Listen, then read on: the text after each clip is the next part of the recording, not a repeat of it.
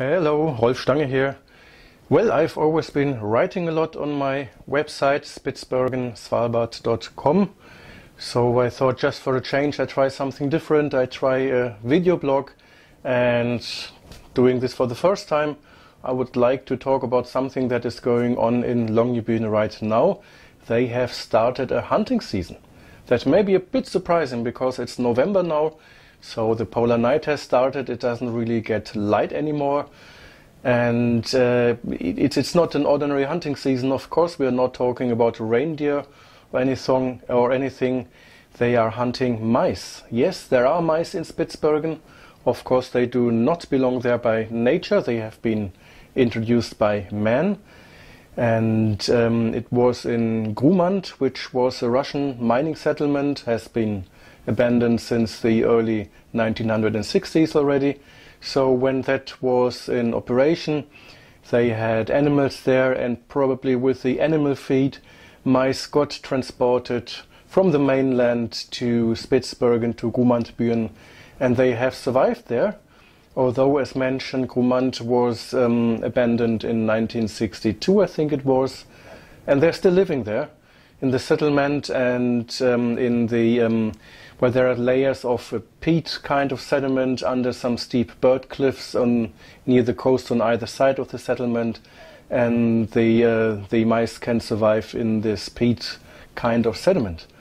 So they are mostly living in this area, but they have been known to get quite far away from Grumant also. They have been seen in Longyearbyen, both the mice themselves and traces and droppings and so on in the surroundings, and they have been seen as far away from Grumantbyen as Vinodden, which is a little peninsula with a couple of huts in Sassenfjorden, and I think it's something like 40 kilometers as the crow flies, plus the terrain, of course, so that's really quite far away. And considering that, we probably have to expect that the mice will sooner or later establish themselves in the open environment, in the Arctic nature of Spitsbergen, which of course would not be great at all. You will probably know that they have put a lot of effort into getting rid of rats in South Georgia, because there the rats were doing great harm to the natural environment, mainly to breeding birds.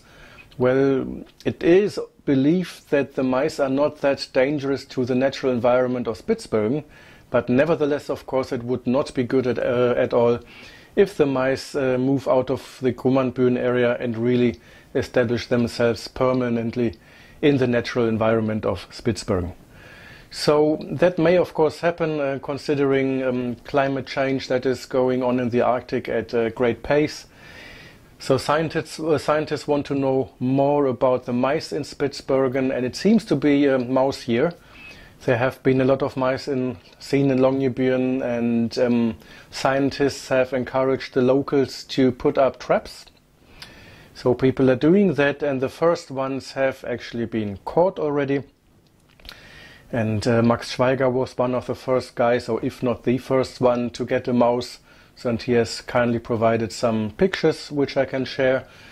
So that's quite interesting. It's an alien species to Spitsbergen, and it would be very important to get rid of it. As far as I know at the moment, there are not yet any plans to get rid of it, to control it actively. It's just that the situation is being monitored, and the current project in Longyearbyen, the mouse hunting season, is part of that, the monitoring of the mouse population. It's actually important to be aware of the presence of mice in Spitsbergen, because they can spread a certain parasite, and this parasite can also be dangerous for humans. It's the fox tapeworm, and the fox tapeworm needs mice to live, and it's actually not the stage of the parasite that is living in the mice that is dangerous to humans. That's the larvae stage, which is living in the intestines of Arctic foxes.